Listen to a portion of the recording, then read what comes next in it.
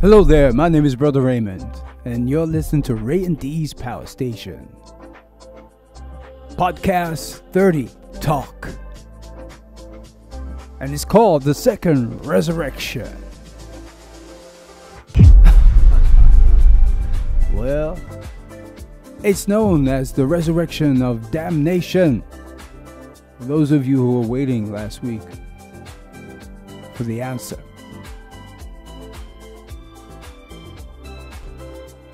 The first resurrection is the resurrection of life. Let's continue. All right. Where are we? We're going to read some verses pertaining to the first resurrection, and then we're going to segue into the second resurrection. Okay, we're going to be reading from 1 Thessalonians 4, verses 14 to 17. Let's go to 18. Okay. For if we believe that Jesus died and rose again, even so them also which sleep in Jesus will God bring with him. For this we say to you by the word of the Lord, that we which are alive and remain to the coming of the Lord shall not prevent them which are asleep. So it's those loved ones, those relatives of yours who are in Christ Jesus, who lived life on the earth the way they should have before the Lord. Have mercy, Lord. Let your grace abound. For the Lord himself shall descend from heaven with a shout, with the voice of the archangel, and with the trump. See, they use trumpets to make announcements. Of God. And the dead in Christ shall rise first. Then we which are alive and remain shall be caught up together with them in the clouds, to meet the Lord in the air. And so shall we ever be with the Lord. Wherefore, comfort one another with these words. Let's go to Revelation 8, verse 2. Let's talk about trumpets. And I saw the 7 angels which stood before God, and to them were given 7 trumpets. Yeah, angels, messengers with 7 trumpets. So they're going to be using trumpets up there and on the earth. Yeah. And another angel came and stood at the altar having a golden censer, and there was given to him much incense, that he should offer it with the prayers of all saints upon the golden altar which was before the throne. Before the believers. Trumpets. 1 Corinthians 15, verse 33. Be not deceived. Evil communications corrupt good manners. The companions that we keep. Awake to righteousness and sin not, for some have not the knowledge of God. I speak this to your shame. But some man will say, how are the dead raised up? And with what body do they come? You fool! That which you sow is not made alive, except it die. And that which you sow not that body, that shall be but bore grain. It may chance of wheat or of some other grain. But God gives it a body as it has pleased him, and to every seed its own body. All flesh is not the same flesh, but there is one kind of flesh of man, any other flesh of beasts, other of fishes, and other of birds. There are also celestial bodies, and the bodies terrestrial, but the glory of the celestial is one, and the glory of the terrestrial is another. Gotta be born again. heavenly and earthly. Yes, you gotta be born again. There is one glory of the sun, and another glory of the moon, and another glory of the stars, for one star differs from another star in glory. So also is the resurrection of the dead. It is sown in corruption. It is raised in incorruption. It is sown in dishonor. It is raised in glory. It is sown in weakness. It is raised in power. It is sown a natural body. It is raised in spiritual. It is raised a spiritual body. Sorry about that. Yes. A spiritual body. There is a natural body and there is a spiritual body. And so it is written, the first man, Adam, was made a living soul. The last Adam was made a living spirit. If you go to Genesis 2:7, there's a precept there. This precept is pertaining to Adam being a soul. Genesis 2 verse 7. And the Lord formed man of the dust of the ground and breathed into his nostrils the breath of life, and man became a living soul. Okay, stay with me now. We're going back to 1 Corinthians 15:46. However, that was not first which is spiritual, but that which is natural, and afterward that which is spiritual. The first man is of the earth, earthy. The second man is of the Lord, from heaven. As is the earthy, such are they also that are earthy. And as is the heavenly, such are they also that are heavenly. And as we have borne the image of the earthy, we shall also bear the image of the heavenly. Did you see that? It's going to happen, folks. 50. Now this I say, brethren, that flesh and blood cannot inherit the kingdom of God, neither does corruption inherit incorruption. Behold, I show you a mystery. We shall not all sleep, but we shall all be changed. In a moment, in the twinkling of an eye, at the last trump. For the trumpet shall sound. There are the trumpets again. And the dead shall be raised incorruptible, and we shall be changed. For this corruptible must put on incorruptible, and this mortal must put on immortality. So it must happen. Oh, it's going to happen. Yeah, there's nothing you can do about it. I remember when I died and I saw myself laying in the bed. It just happened. It was like something snatched me out of my body. The Holy Ghost snatched me out of my body, but yeah, I was taken. Woo! Taken to heaven to receive a message from the Most High Living God, to come up higher, to do better. That's why I'm serious about this, folks.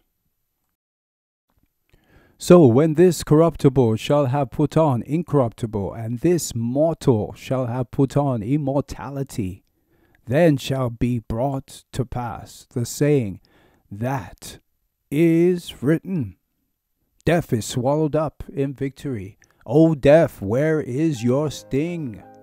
O grave, where is your victory? The sting of death is sin, and the strength of sin is the law. There it is, the law. Where are we? In 1 Corinthians. But Thanks be to God, which gives us the victory through our Lord Jesus Christ. Therefore, my beloved brethren, be you steadfast, unmovable, always abounding in the work of the Lord, for as much as you know that your labor is not in vain in the Lord. Hallelujah. Da, da, da. Da, da, da, da, da. Yeah. Memories. All right, let's move forward. So for those of you who have been following me, we are still in the first resurrection. Now we're going to go over to the second resurrection. Let's talk about it. So if we send you back in time right now, there was war in heaven and Satan was cast down to the earth. All right? And he tries to take out the man-child. Yeah? The 12 tribes of Israel. And the people of the earth.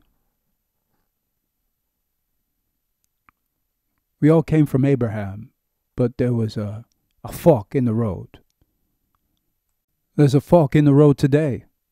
We have a choice. Yeah, either we believe the word or we don't. Then shortly after, Satan empowers two beasts. The first beast that came out of the sea had 7 heads and 10 horns. Yeah, governments. Empires. The same empires that Satan tried to promise Jesus when he took him up into the mountain. The other beast that was empowered came from the earth. If you go to Revelation 13 and read, it'll say that he would cause all those to receive the mark, which we know is sin. A sin nature. Yeah, that might be connected to the use of a currency, some form of privilege. Technology. And Babylon will go through a downfall and there will be plagues coming upon it. And then there shall be a second resurrection. Let's go to Revelation 20 verse 1. And I saw an angel come down from heaven, having the key of the bottomless pit and a great chain in his hand. And he laid hold of the dragon, that old serpent, which is the devil and Satan, and bound him 1,000 years. All right. So during this time, those that were in the first resurrection are going to be judging. Yeah. They're going to look into the books of life and the other books, and they're going to diligently judge with the Lord.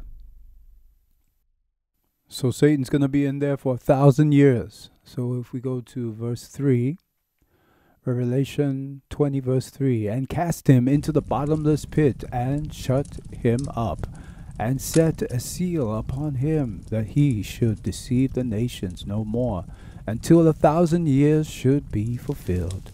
And after that, he must be loosed a little season. Yeah, so he's going to be released. And I saw thrones, and they that sat upon them, and judgment was given to them.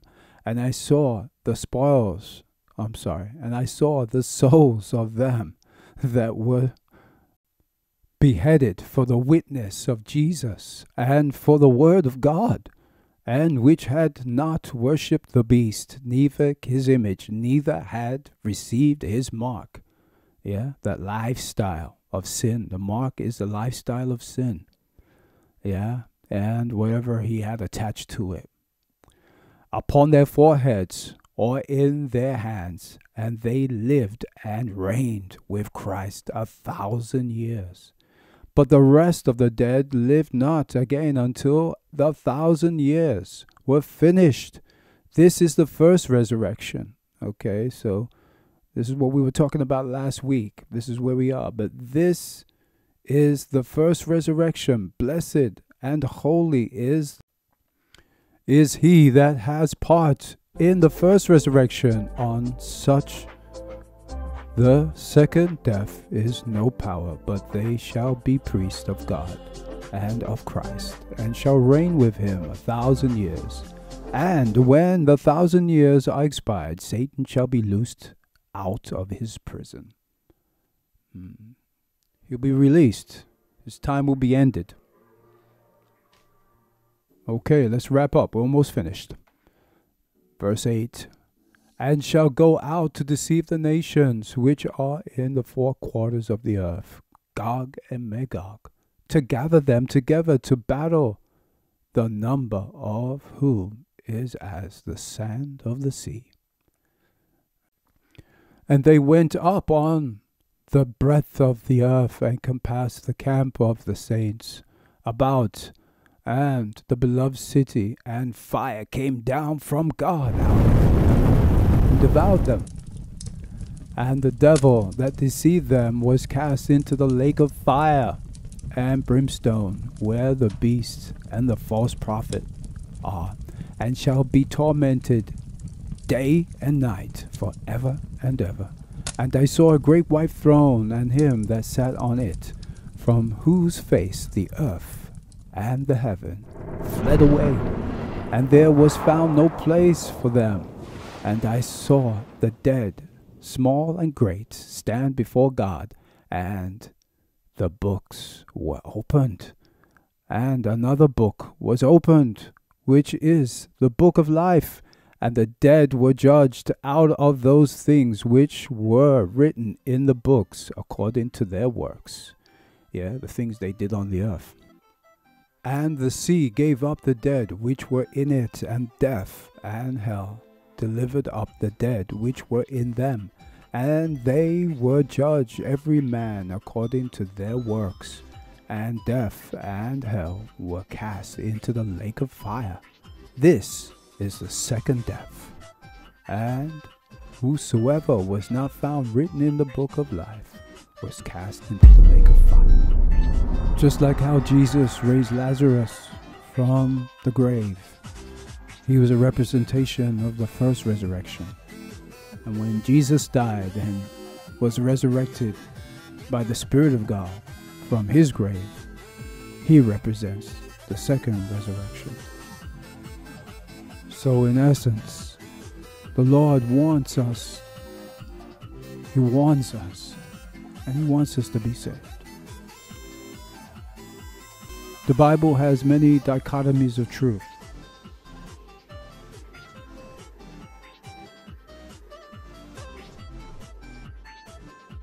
Aspects in the Bible that seem contradictory. Here's an example. He who says he's without sin has the right to cast the first stone. And the word says that we must be perfect in every way. But it's the flesh, I say to you, that gets in the way. All right, we're out of here. I think we said enough today. Just paraphrasing there. Well, my name is Brother Raymond, and you've been listening to the Power Station, Ray and D's Power Station. And this has been podcast number 30, Talk, the second resurrection. See you next week. We want to thank all those that enjoyed the last podcast.